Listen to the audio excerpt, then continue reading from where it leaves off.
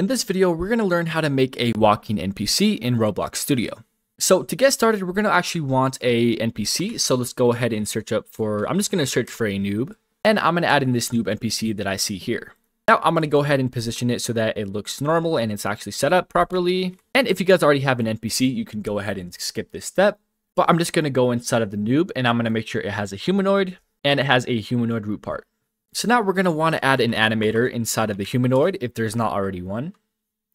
And then we're going to add in an animation object and we're going to rename this to walk. So if you guys already have a walking animation, then you can go ahead and skip this step.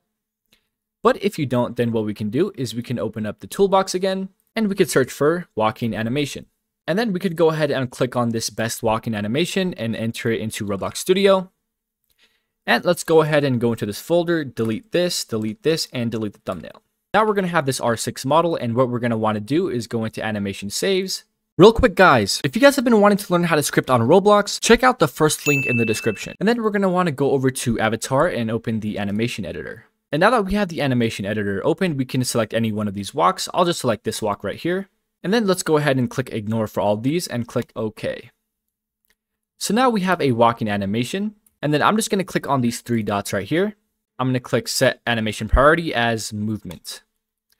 Now we're going to go ahead and click on these three dots again and click publish to Roblox. And we could just rename this to walking animation and then click save.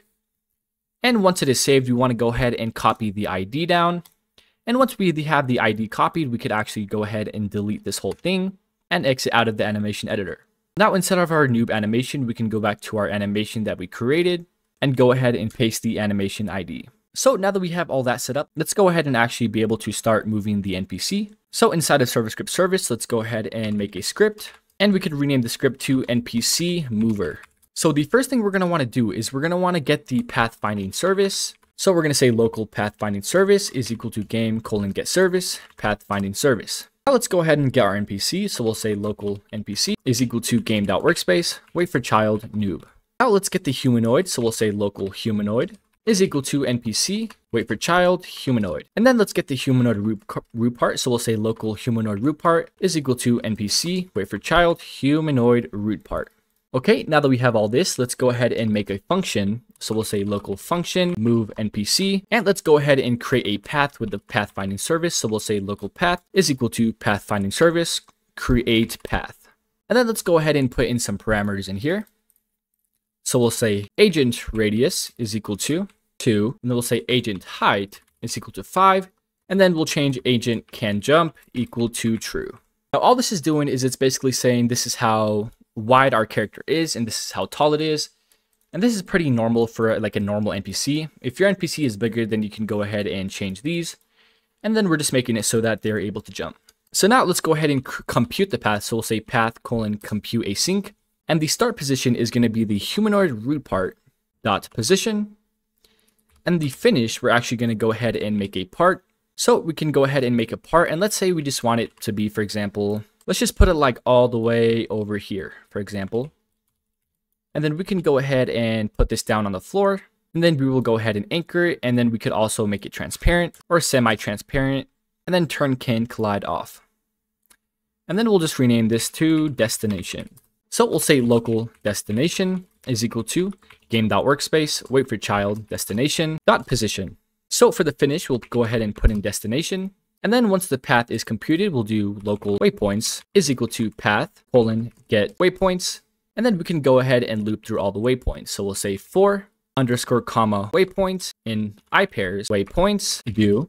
And then we could do humanoid move to waypoint dot position. And then we could do humanoid dot move to finished wait. So it waits until this move to is finished. And then for example, let's say that there is something in the way of the humanoid and it needs to jump. What we could do is we could say if waypoint dot action is equal to enum dot pathwaypoint action dot jump, then humanoid dot jump is equal to true. Okay, and this is actually all we need to move the NPC. So what we could do is we could add a task.wait for, we could do like 5 seconds, for example. And then we could just call this move NPC function. So if we play the game, as you can see, after about 5 seconds, the noob starts moving towards the destination. Now, if we wanted the actual walking animation to play, what we could do is we can add a script into starter player scripts and make sure it is a local script. And we could just rename this to walking animation. All right, so let's go ahead and copy a few things from the script.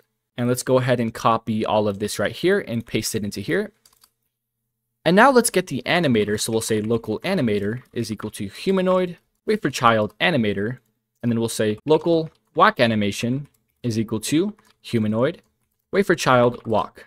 And then we'll say local walk anim track is equal to animator load animation. And then we'll have the walk animation here.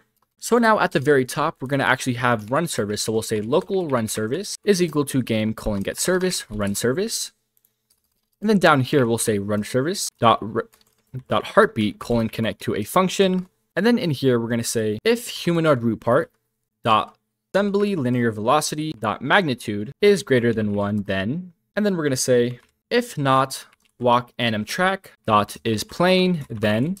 And then we'll do walk anim track colon play. And then down here, we're going to say else.